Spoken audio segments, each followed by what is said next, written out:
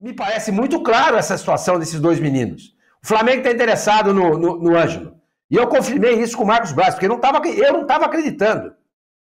Porque eu não tinha ouvido nenhum dirigente do Flamengo confirmar o interesse no menino. E eu mandei uma mensagem para o Braz. Falei, Braz, procede, vocês estão interessados no Ângelo? E ele respondeu para mim, sim, temos interesse no jogador.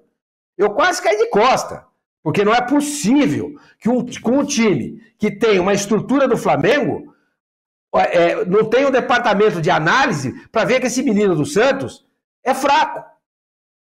Ele se enrola nas partes mais simples do campo. Não é que ele toma decisões erradas em momentos de pressão, dentro da área, que vem a marcação, dobra, triplica. Não, o jogador, nas partes mais simples, ele não consegue fazer o jogo fluir.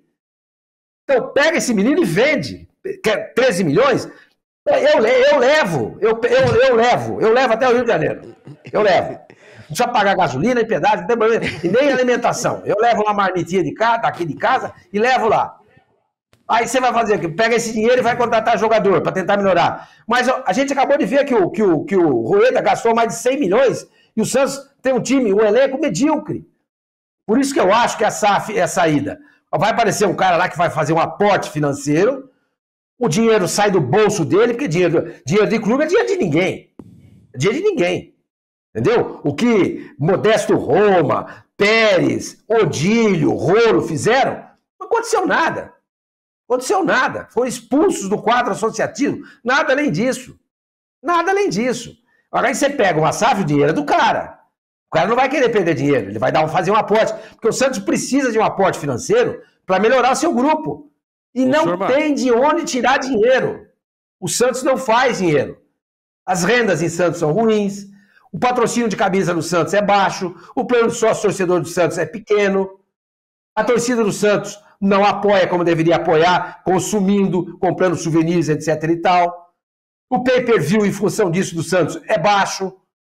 Entendeu? A televisão, até que o Sport TV mostrou jogos bastante no ano passado e deu um bom dinheiro. Mas não pode fazer dinheiro. Então você pega uma situação como o Corinthians, entende? Está numa situação difícil. Mas o Corinthians tem para onde crescer. Olha o tamanho do Corinthians, gente. Olha o tamanho do Corinthians. Não dá para comparar com o Corinthians sábado contra o Santo André. Gente, contra quem foi o jogo sábado? Santo André. Santo André.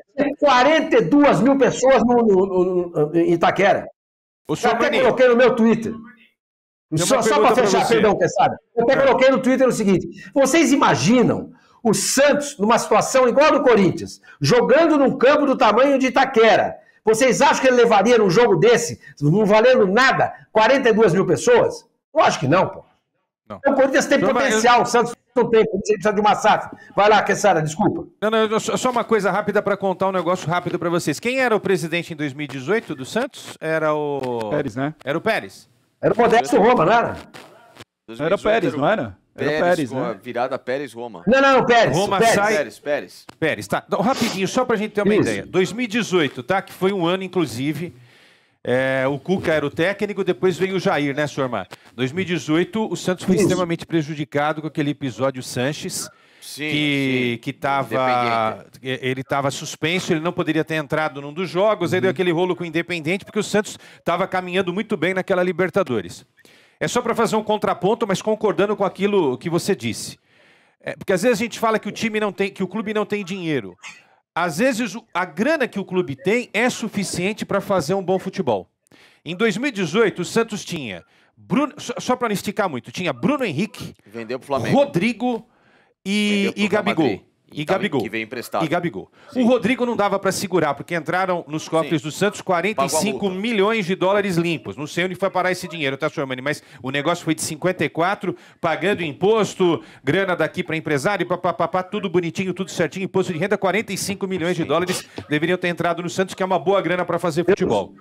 Mas aí o que eu discuto é o seguinte, gastou-se 130, 140, 150 milhões para trazer um monte de jogador ruim. Por que não usou essa grana para segurar Bruno Henrique e Gabigol, que no ano seguinte ajudariam o Flamengo a ser campeão da Libertadores? A bola é a mesma, gente. A bola